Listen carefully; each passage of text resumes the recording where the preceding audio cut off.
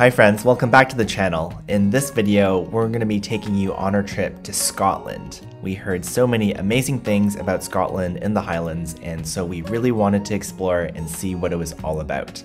We were lucky enough to spend 3 days there, and by the end of the trip, we were so happy we made it. Scotland was absolutely beautiful and did not disappoint. Without further ado, let's get to it.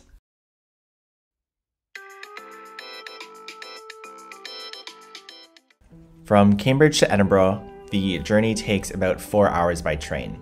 We woke up super early and were definitely half asleep as we stumbled our way through the different train stations.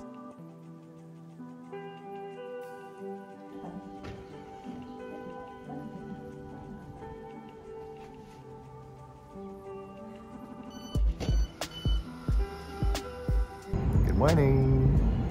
Good morning. We mostly napped along the way, although we managed to capture the scenery change from the typical rolling green hills to the coastal landscape. As we were arriving closer to Edinburgh, we were waking up and were super excited to start the trip.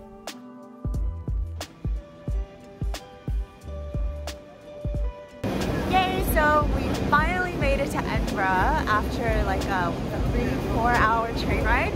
We're a bit hungry, so we're gonna go find some food. We were pretty hungry when we arrived in Edinburgh and had a nice breakfast at Hanover 21.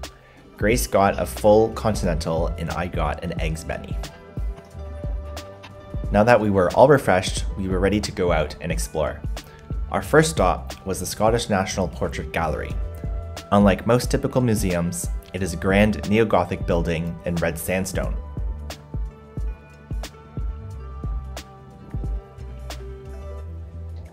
Inside, there were these large, beautiful paintings of important historical figures who told us the rich history of Scotland, which included the historical conflicts with England in the 17th and 18th centuries. The main hall also provides a breathtaking view to Scottish history. Just above the first floor runs a processional frieze that depicts many famous Scots. The architectural structure and beauty of the hall was stunning and amplifies the achievements by these Scotsmen. After visiting the Scottish National Portrait Gallery, we went to join a 2-hour free walking tour. The tour was absolutely fantastic. Our tour guide was insightful and took us up and around the Royal Mile, the center street in the city which connects Edinburgh Castle at the top of the hill to the palace at the bottom of the hill. While it's called the Royal Mile, it actually isn't a mile. The Scots just like to be bigger and better than the English. The tour really helped us get orientated to the wonderful city of Edinburgh, and we learned so many new things along the way. The walking tour ended right in front of the National Museum of Scotland, and so we decided to hop right on in. The museum is a comprehensive collection of Scotland's history over the centuries, with everything from fashion to technology to wars. It was a bit odd walking through it for us. I think we just weren't expecting it to be something like that. If you're traveling with a family, then this would be a great place to visit. If you're more interested in arts or stories like us, then we'd recommend going to the Scottish National Portrait Gallery instead of this National Museum. After the National Museum of Scotland, we checked into our hotel, unpacked a bit, and then went out to go find something to eat. As we were walking around, we stumbled upon this really nice restaurant called Elliot's. The atmosphere and food were really nice. We got a calamari starter, a risotto, and a steak, with a chocolate cake for dessert. It was so amazing and just what we needed after a pretty long day. The last thing we wanted to do was to catch a view of the sunset over Edinburgh. We climbed up Calton Hill and found several monuments and buildings commemorating various individuals and events. We definitely recommend coming here. It was a spectacular view of the city, and we enjoyed the view to end our day.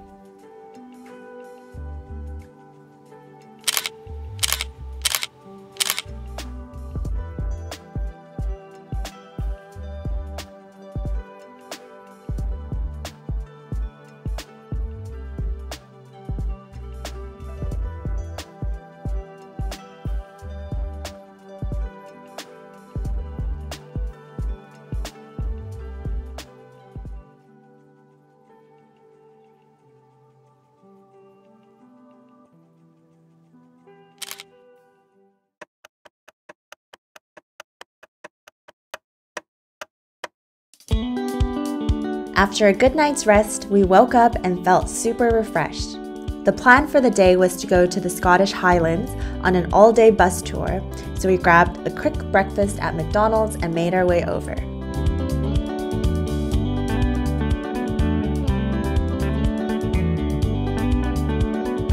The bus tour was originally scheduled for 9.5 hours, and it would have taken us all the way to Lochs with plenty of stops along the way.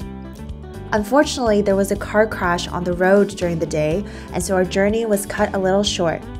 However, we still got to see and experience the Scottish Highlands, starting with some highland coos. So we're at one of our first pit stops with these highland cows, which are basically like hairy coos, as they call them. And so we just popped into here and bought some food for them. This was about £1. So we're gonna go feed them. Yeah, let's go.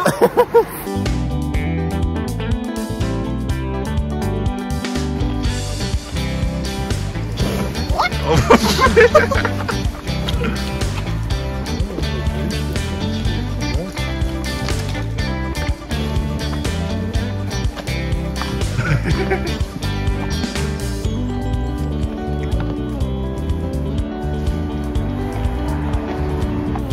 Look at that.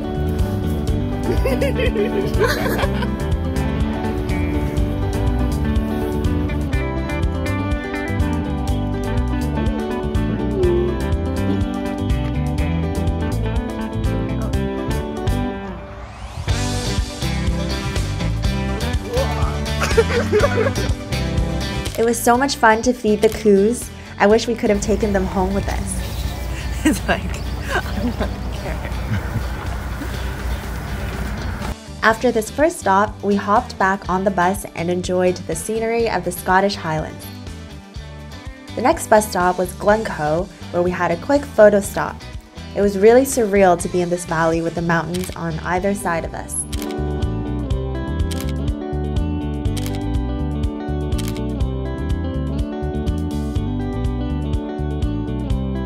Unfortunately, this is the part where the accident happened, and so we had to start looping back and couldn't make it all the way up to Lochs.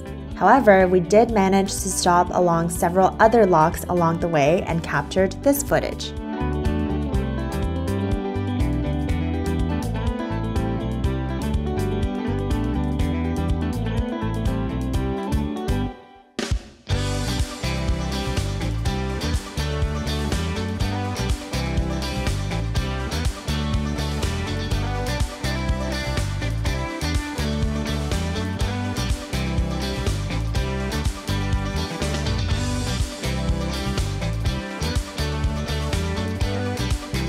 The Scottish Highlands were absolutely breathtaking, and we were so happy we got to visit them.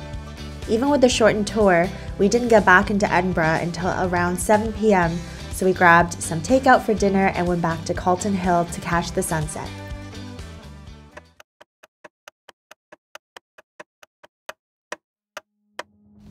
Today was our last day in Edinburgh, and we still had so much that we wanted to see. We woke up early, got our usual breakfast, and walked down the Royal Mile toward the palace. We had a quick peek of the palace from the outside and sat down for breakfast close by. We were fueling ourselves in preparation for a morning hike of Arthur's Seat. The hike up Arthur's Seat was actually really exhausting and a little bit scary. How tired are you? You're tired. It's steeper than it looks, that's for sure. Same. Arthur's Seat is an ancient volcano which rises above Edinburgh to a height of 822 feet. The panoramic views from the hilltop were stunning, and we would definitely recommend doing this hike if you're in town.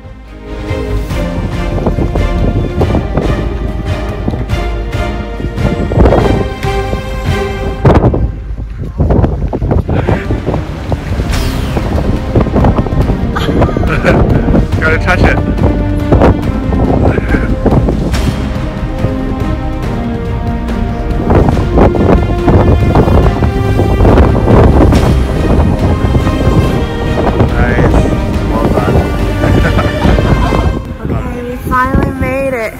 Scenes are beautiful here, but it's a little scary. It was so high.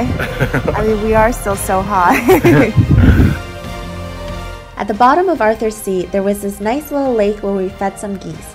It didn't go exactly as we had planned initially, but we figured it out in the end. Honey, honey, honey, honey! No!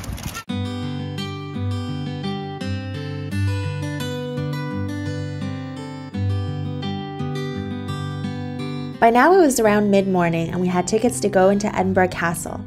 We walked back up the Royal Mile, collected our tickets, took a few pictures, and strolled right in.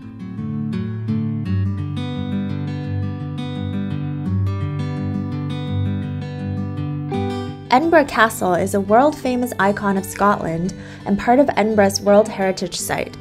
The castle was built on volcanic rock, and the oldest parts of the castle date back to the early 12th century. It has had a tumultuous history, having been captured twice by English invaders and twice retaken by the Scots. It houses the crown jewels of Scotland, the Stone of Destiny, the 1 o'clock gun, and the National War Museum of Scotland.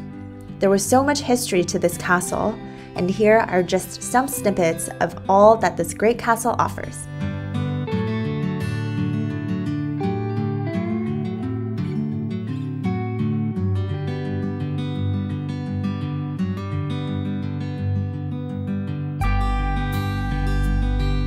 After the castle, we had one more thing we wanted to cross off our bucket list. St. Giles Cathedral is one of Scotland's most important parish church buildings. It was founded in the 12th century and has had additions throughout the centuries as seen from the changes in the architecture inside.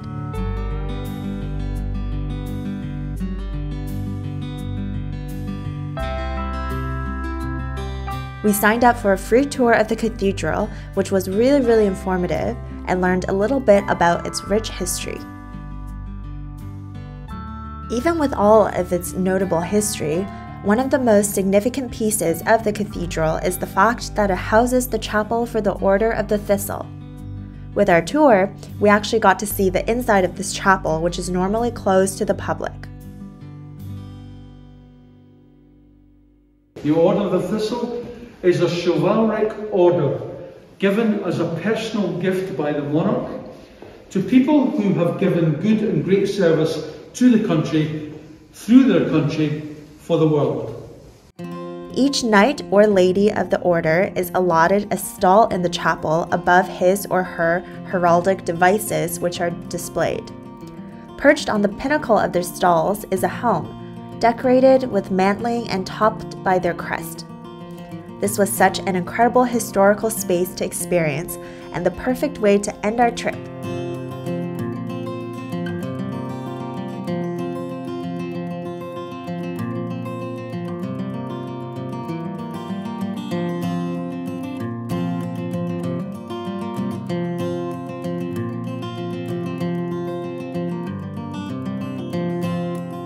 Alright, so we're on our way to the train station to catch a train home. Got some pizza as a snack. Oh gosh. Dinner. We'll be sad to say bye. Yeah, Edinburgh's great. Love it. Woo, Scotland!